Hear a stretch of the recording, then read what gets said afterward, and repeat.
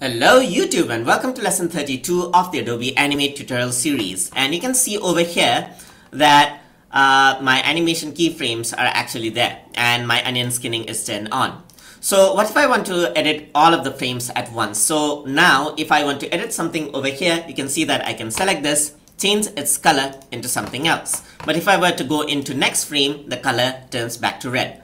So in these cases, what I want to do is I want to edit all of the frames all at once. So for that, I'm going to turn on multiple frames. So the multiple frame is over here. So you can just click edit multiple frames. And what it allows you to do is it allows you to select a range of frames over here.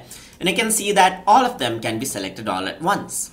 So I'm going to select all of them just like this. And I'm going to select something like green over here. And you can see that all of them actually change just like that. So I'm going to turn off the multiple frames over here.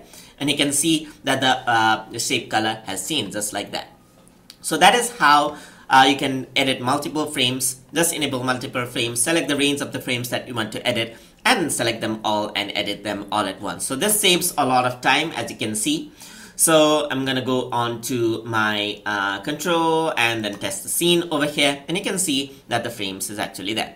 So that is how the multiple frame animation actually works. Hope you guys learned something as always, and as always, please like, comment, share, and subscribe.